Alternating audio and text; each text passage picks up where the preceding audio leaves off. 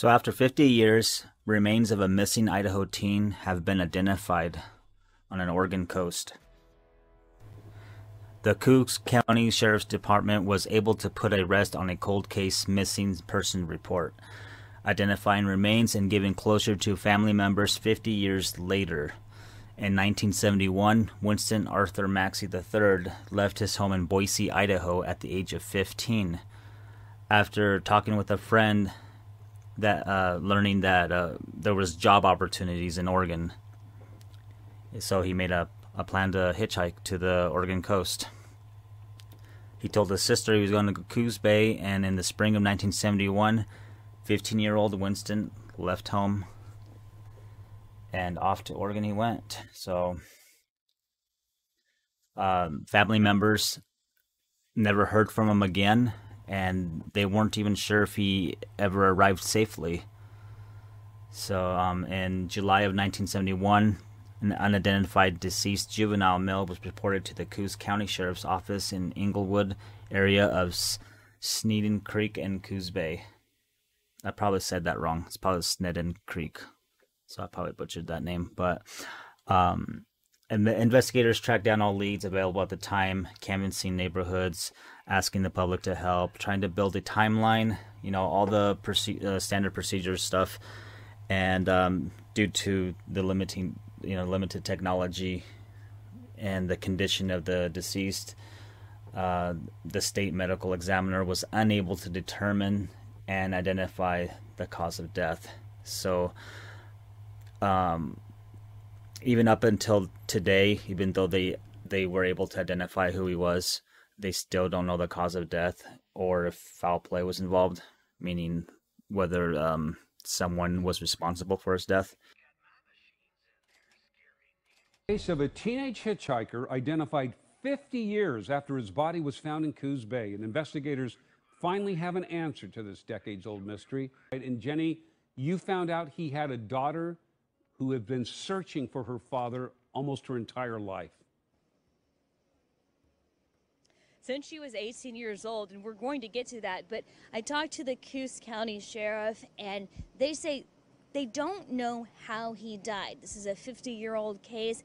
They don't think foul play was involved, but they're also not ruling that out. In spring of 1971, 15-year-old Winston Arthur Maxey III left his home in Boise, Idaho, with a plan to hitchhike to the Oregon coast. He'd heard there were job opportunities in Coos Bay. Told his sister he was leaving and headed out the door.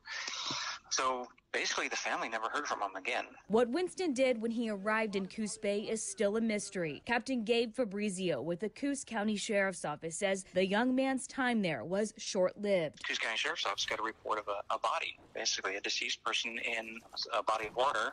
Can't figure out who he is. Classify him as John Doe, and they buried him in a cemetery locally. Fast forward 46 years. Fabrizio says in 2017, the sheriff's office exhumed the body and with the help of some grant money, paid to get a DNA profile of the remains. This past July, detectives found out the DNA matched a profile on a genealogy and ancestry website. They figured out that family had a missing person. The sister agreed to give a DNA example to do a cross-section match to make sure that it was him. It's unclear if Winston's family ever reported him missing half a century ago, but one person who was determined to find him, his daughter. Detectives say before leaving Idaho, Winston unknowingly fathered a child. The baby was given up for adoption. We learned she spent her entire adult life searching for her biological father. 32 years after hiring the PI to try to find her biological parents, we were able to come back and say,